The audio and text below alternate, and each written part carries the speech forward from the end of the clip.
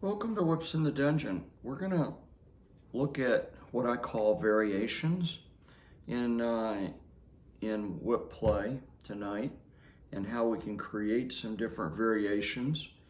If you imagine throwing just a bullwhip, a 4-foot bullwhip, you think, well, that's going to feel the same. It's the same 4-foot bullwhip. But where the variation comes in is the popper or the cracker. And I'm going to change the lighting because I want you to be able to see the contrast is one of the things I want to talk about in your choice of cracker.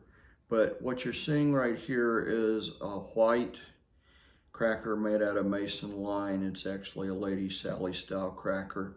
If you don't know what a Lady Sally style cracker is, then there's a video short that you need to watch, okay? But that's a white cracker, okay? Then I'm gonna hold up, these crackers are horsehair crackers made out of blonde or palomino horsehair, okay?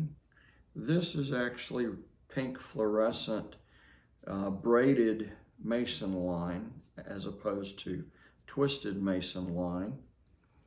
This is white twisted mason line, but it hasn't been made into a Sally cracker. It's still just 3-strand twisted, just like you'd get out of Home Depot.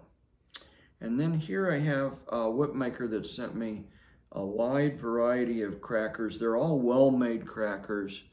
There's a couple of pink, there's a purple, there's a red, there's a gray, okay? And then I have green polyester style baling twine. I have a whole bunch of different colors of crackers right here. All right, I'm going to turn the lights on. So let me step off real quick. Turn the lights on, come back. So we can talk about what we just looked at. Okay, if you pretend the lighting that you had before was a dimly lit dungeon, think back to which of those crackers is going to be the most visible and the easiest to see in a dim lit dungeon. These really nice crackers that the whip maker sent me, they're real tight twisted nylon crackers. Those two are kind of orange. Okay, it's single cracker traveling at the speed of light in a dim lit dungeon. They're really nice crackers. There's a red cracker. These are all pretty and colorful. This is a gray cracker. Okay. Traditionally, whip makers put a black nylon cracker like that on a whip when it was newly made and sent to a customer.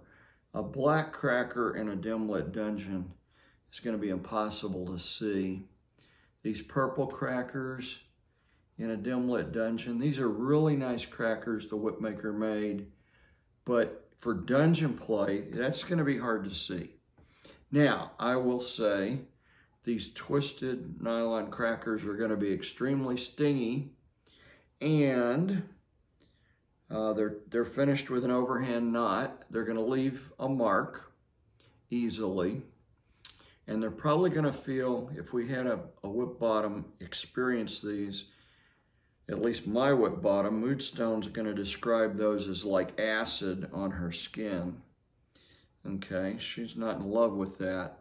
But from a whip thrower perspective, all these real pretty twisted crackers the whip maker made are not going to be easy to see in a dim lit dungeon. Now, if I'm throwing outdoors, and I'm sport cracking or I'm doing outdoor play, that's a different story.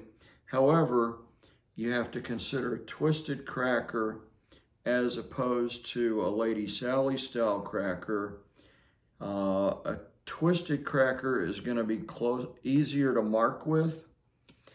If your whip bottom has asked for marks, enjoys marks, and expects marks, you probably want to play with a twisted cracker with an overhand knot.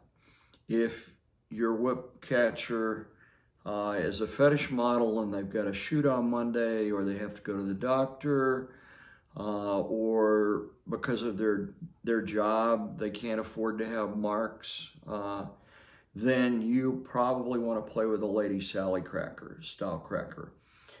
If you're beginning whip thrower and you need a margin for error because you're still working on your skill level, you need more mileage with the whip, a Lady Sally style cracker is going to put you in contact dungeon play much quicker than if you're playing with a twisted cracker with an overhand nut. Now, I'm a kind of a cheapskate. You can vary the sensation on the end of your whip by your thoughtful cracker selection, purposeful cracker selection, and knowing the result of your cracker selection. If I have someone that can't have marks and has negotiated no marks, and I use a braided polyester or nylon mason line, knowing that that braided mason line is going to easily mark, then I just violated what we negotiated. Some people would go so far to say that that was a consent violation. It's certainly not appropriate to do that. So think about the way the cracker's constructed, the material the cracker's constructed out of, and play with intentionality. If I intend to mark someone and we negotiated marks, I'm going to probably use a braided mason line, although I prefer white over pink. Fluorescents are great outdoors, and you can see them outdoors. You would think they would be great in a dim lit dungeon, but I actually find white in a dark dungeon is easier to see. If there's any black light in the dungeon, white is definitely going to pop and show up easily.